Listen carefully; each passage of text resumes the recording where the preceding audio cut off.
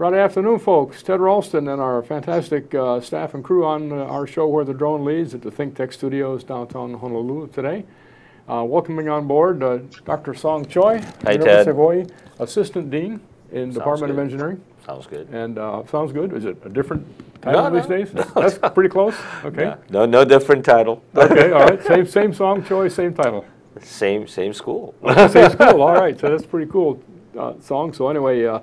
You've been on this show half a dozen times. We've talked about technology and education and STEM and drones and all those things. And we have one of your proteges online standing by in Las Vegas. Great. Chuck Devaney. Hey, Chuck. There he is. Hey, guys. Now, you could have done a better job on the cosmetics, I suspect, but that's what we get. Hey, Chuck. How are you? In fact, this is a really auspicious week, if I can suggest, because it was at the PACOM S&T conference about 5 years ago where I first met you. Yep. And you had the UH display there. UH had a big UAV display with Dave Hummer and some other guys with some Boeing-sponsored products. And I met Chuck shortly after that through the work he was doing, looking for drones for work in coastal geology and such. Yep. And then that led us to tie all together, and that led to... We had that panel session. We had a panel session with that, exactly we That's did. right. And then one thing led to the other, and we're back here again, all three of us at the same place this started 5 years later. Yeah, that was about 5 years ago already, wow. We should put a good shout out to Jay Fidel, who really is an energetic guy here making a lot of this happen. And Jay, if you're out there, join us on the panel. Maybe he'll walk in. Yeah, maybe he owns the place, he ought to probably walk in. Anyway, so Chuck, you're kind of working your way back to Hawaii slowly but surely here. Starting out in Hawaii, moving to DC, partway back, standing in Vegas for a while until certain things happen. And then he'll be moving along in other directions, I suspect. But Chuck, what's it like in terms of what you've been able to see for yourself at this point in time and the world of UAVs as you see it in Vegas? I see a lot of opportunity here for a lot of different reasons. There's a lot of activity here. We have the U.S. test site that's happening here, and I've reached out to those folks. We see a lot of movement in the FPV world. We see a lot of movement in the hobbyist community, and we also see a lot of movement in the cinematography world. Also, just north of here at the Air Force Base, they have a lot of their, Department of Defense type UAS as well. So I am still kind of in the process of reaching out and, forming those relationships with those people between here and Reno as well. That's great. And so Chuck's only been on the ground 2 weeks in Las Vegas, and he's already got a complete inventory and a portfolio going on what's out there. But what's interesting is what Chuck mentioned, video and film and such. I mean, Las Vegas is entertainment. And the fact that UAS is a participant or could be a big participant in the entertainment business, either in creating films or in creating light shows and all this sort of thing, it's a really interesting level of a difference in entertainment. And Chuck, Las Vegas is where that's all happening. So maybe it is... Some of it, yeah, definitely, Ted. So I'm working with a new company now called Quadrocopter. They've done very, very well in the cinematography world, and we are going to be moving into the geospatial realm and data realm, which is going to be more of my responsibility. But they also do retail for DJI products and free fly products and Mobi products. If you're a cinematographer buff or a cinematography type that is using UAS, you're probably definitely going to know of these guys. So I gotta plug them in because they're giving me a home. So oh, that's all right. Dave, absolutely. Anybody on this show? Of course, we're totally open to promotion of anything. That's great. But don't get too far stuck in these things. We have I haven't even told you about it yet, but we have a proposal we're putting in pretty soon at UH in about 3 weeks, and I think we need you on the team, Chuck, even though you're remote. So I'll tell you about that offline here. Okay. Is that the EPSCOR thing? It would be the escort thing, yeah. Okay. All right. Yeah. Let me know how we can support that. Yep. Okay. We'll do that. Well, we need an integration guy. We need to take care of sensor integration, payload integration, flight systems, and not so much at the beginning of the proposal, but more at the end when we introduce some different flight management and guidance techniques. So we're probably going to use an instant eye as a framework. We can get the academic version that has the ability to put in our own software and still retain the basic software as a failure case. So that's what we're talking about, and this is a kind of a neat opportunity. So absolutely. And actually, it would be good, really great, having Chuck as part of that, because you will have the insight and the perceptions from your new environment, which will inform us through Chuck's eyes on how that's all working. Yeah, you know, I was out at Best Buy today because I had to look for something, and I was actually surprised that they had at least a dozen quadcopters there that was for sale, from anywhere from a range of like $1,000 to as low as like, you know, $100 or so. And I also remember when I was all over Asia at the international duty-free shops, they had quadcopters everywhere. So, you know, definitely this has become a normal life, and you can grab it anywhere you want. You know, that's really interesting. And then because that brings to mind the issue of Moore's Law and the fact that these things, which were, you know, $20,000 5 years ago, are now $1.50 at the counter.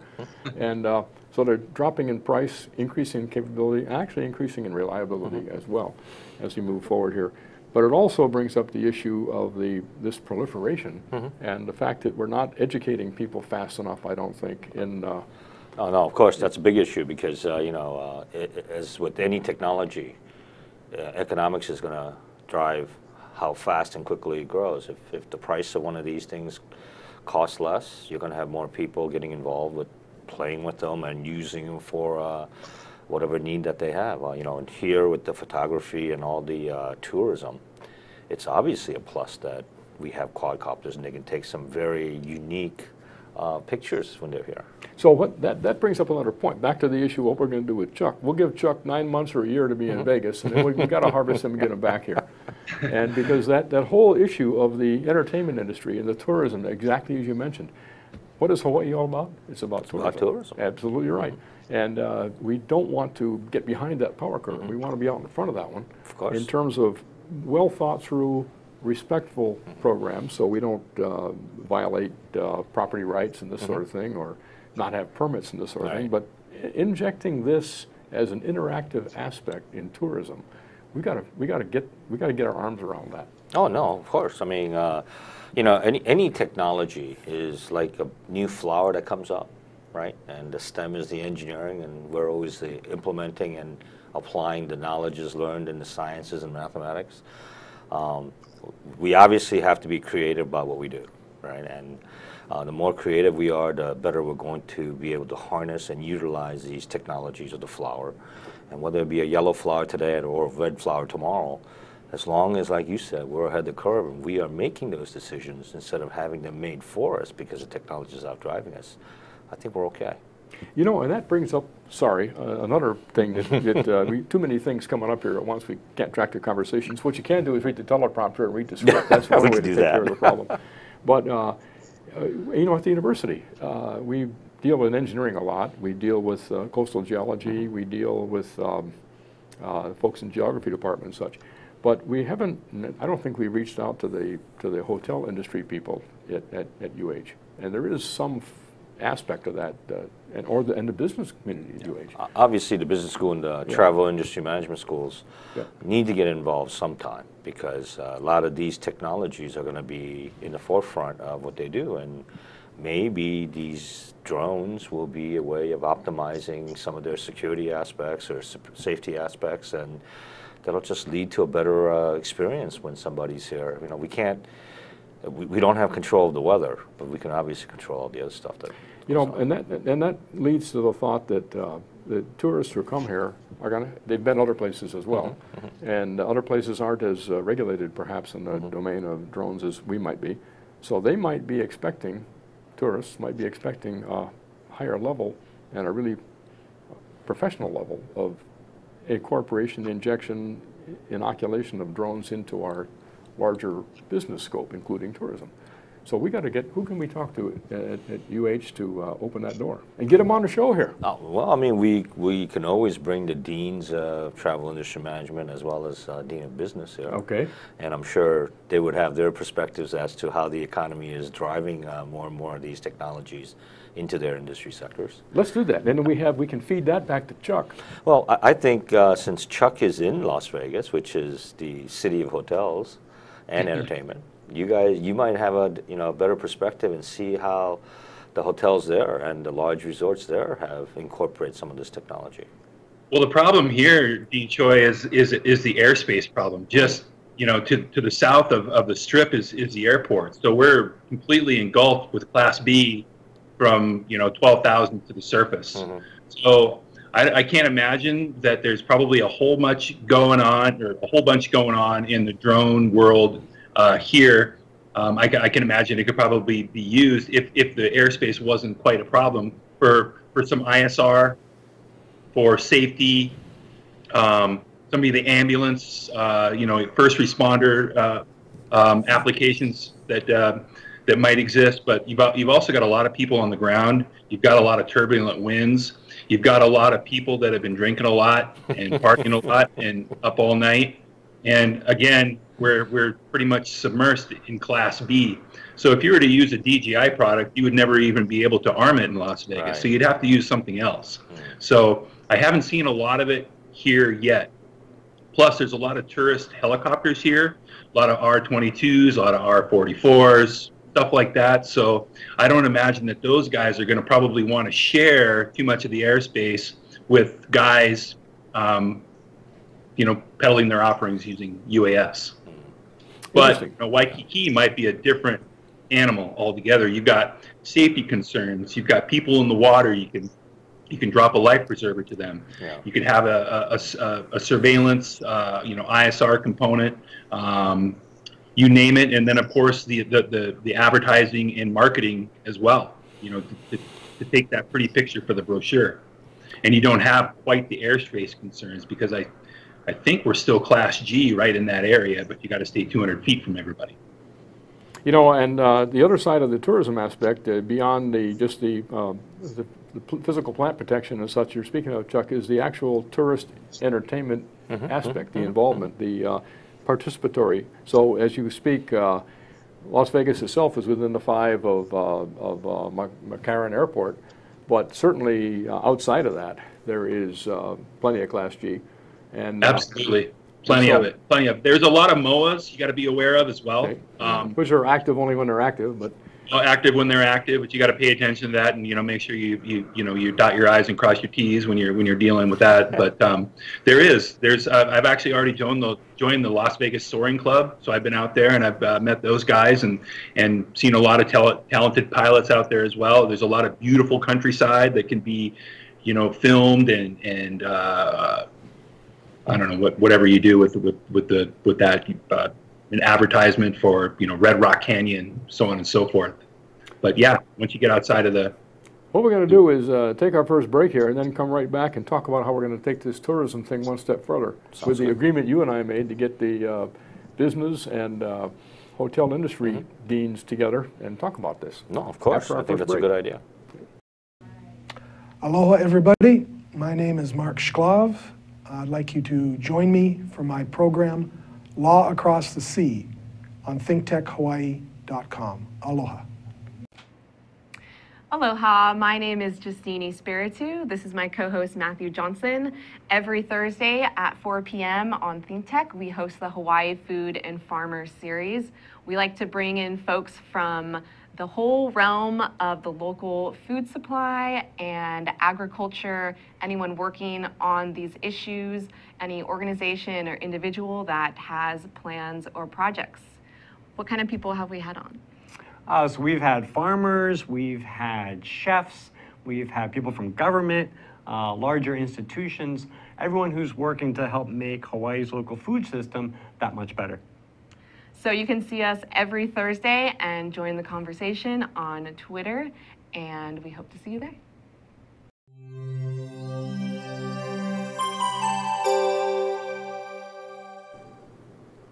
Ted Ralston and our team here on the ThinkTech studio table. Now, we're the Drone Lead Show. Dr. Song Choi. How you doing, Ted?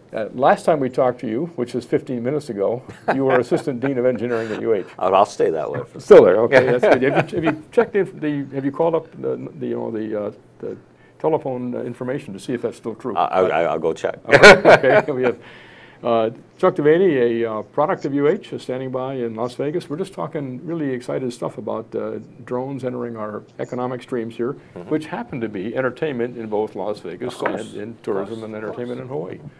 So, you know, one idea that did come up was replacing fireworks with a swarm of drones that could do different type of patterns. And I thought that was a really interesting idea, almost similar to the water light shows at Las Vegas in front of Bellagio. It sounds like an engineering challenge to I me. think it is. It's an engineering controls challenge. There we go. Absolutely, it's that. And in our case, it would have a weather tolerance aspect. That's right. And it would have an orientation so that the imagery can, or the whatever the graphics are, can be projected at the ground. Right. And that also leads to search and rescue in some way at some point in time. Of course. So once again, we have a need to get these other deans together and go work this thing out. Of course. You know, talking about this entertainment aspect, it really does lead to, like what you said, a search and rescue type stuff, because swarming control and swarming of vehicles is obviously something we need to look at, because you look at the animals, the way they migrate, the insects, the way they travel, and they look for things. It's all in some sort of a swarming pattern. And if we can have the right control aspects in having them feed back to one another, or to a, let's say, a mother or a king drone, then you have all the data that you need to do whatever you want. And you know what? What do we pay for those animals? The $1.29 each, right? I mean, they come with all that capability. That's right. And the sensors, and their fault tolerance built in, and a reasonably long life cycle, and fairly easy maintenance. Feed them some hay, and they do their thing, right?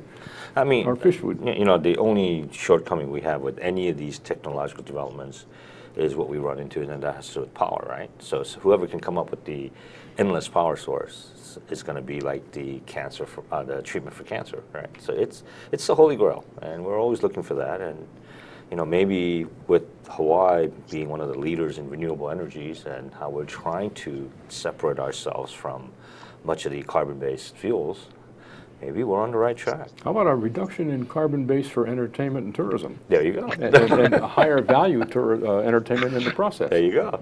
Okay. In fact, Chuck in Vegas could type in the parameters of the show and run the entertainment show from Las Vegas. Right. And we could run the Las Vegas entertainment from here. That would be Chuck, interesting. Are you writing this stuff all down? This is your assignment list. All down, and it all makes perfect sense to me. Of course, remote control is the way to go, right? Yeah, remote control. Do everything from your own home. That's right. And the notion of swarming and who's in charge of the swarm and how decisions are made, that is a fascinating discussion that maybe some of our botany people would have some knowledge of. I agree. That would be, you know, if you think about it, the biggest form of flattery is emulation, right? So when we try to emulate how robots are getting closer and closer to human anatomy and human biology, human motions, and we're also looking at how robots can become closer to animal motions, there has to be something said, that there must be some sort of perfection in that biological happening, that we're constantly trying to emulate these. And maybe swarming is one of those things where birds and insects do it instinctively, and we just have to figure out how that's done and try to see if we can get our programmers to work that out. So there's a state change there of some kind that we have to get into that different state. I don't know what that is. A transformation. It's not an axis transformation. It's not a common filter. It's something like gigantically bigger than that. It's almost a complete modification of how things are done. I think we're used to a base of rules, and then when you hit a certain state, we instinctively go into another set of rules, and some of that we don't really know how it's done, because I think we do it instinctively, and we're trying to figure out how those connections take place, and the whole concept of artificial intelligence rises from that, and maybe we'll come up with some solutions in the future. This is really getting where we have to get to. How do we, because this defines the future of Hawaii's intellectual domain, which then sets salaries, and that sets how much the government can tax us.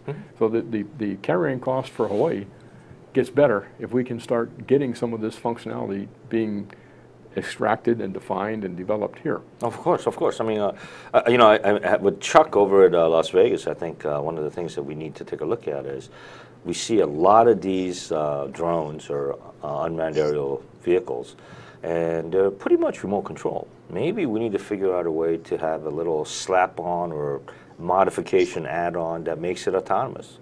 And that would be a really interesting way to see how close we are to how things can operate on its own. I mean, you know, we always talk about auto drive cars and stuff like that. And we have Teslas and all the Google cars and all that. And we keep thinking it's far away, but if you look at the technology that we have, if we create the right structure, all those vehicles can be running on their own. It's the humans that are unpredictable, because we go out there and we have a tendency of dodging left when we should always be dodging right. And that leads back to the issue of what is our basic GNP of Hawaii. And we don't have resources. We have sunshine. That's our resource, and 365 days a year of it. We have warm water.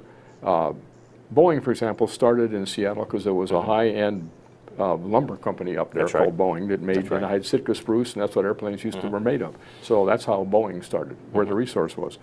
Douglas started in Southern California, where the resource was sunshine. You could work on airplanes outside all year long.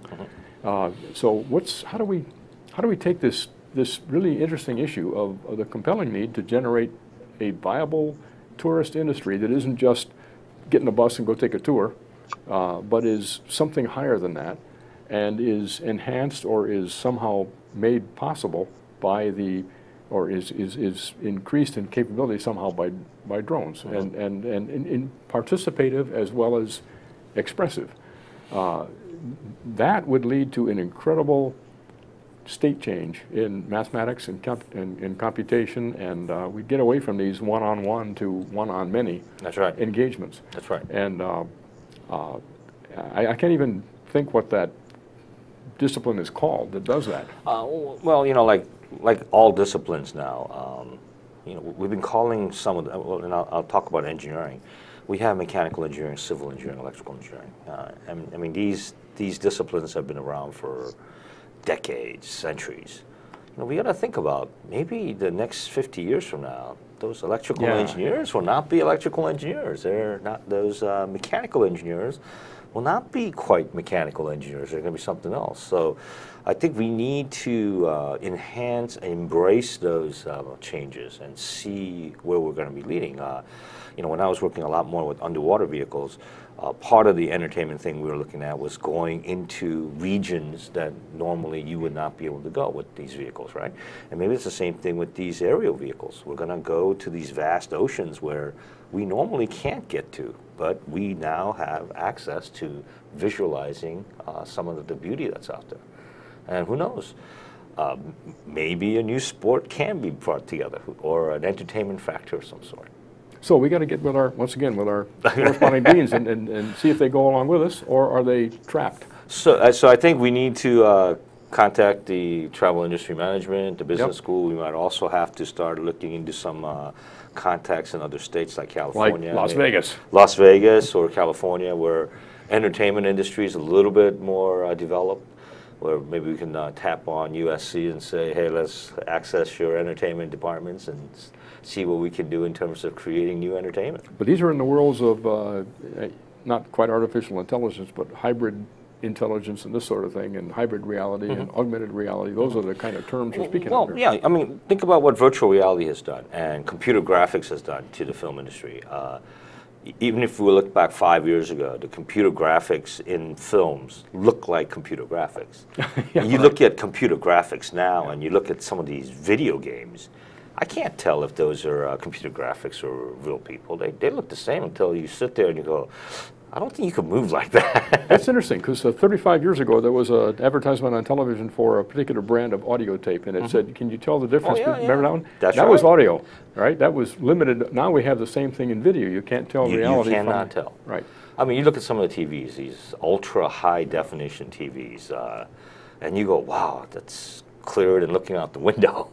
So these changes that we see technologically, the engineering implementation of all our science and math and arts and the creativity that we generate, is going beyond, I think, some of what our imagination was, and now we're trying to play catch up as to see where we can go. We have to. And this is one of them. We have to play catch up with our imagination and find that new state, That's and exactly then work our what way it is. into it. That's exactly what it is. And that's the setup for a meeting I was just told about on Wednesday. Bert Lum was telling me about Unconference this year, and I have to run a session at the Unconference on that very issue, and I'm inviting you. Okay. It's on a Saturday. I think it's on April 1st or something like that. That's but, fine. You sure? April 1st? Yeah, how about that? You know, what a logical place to put it, right? Yeah.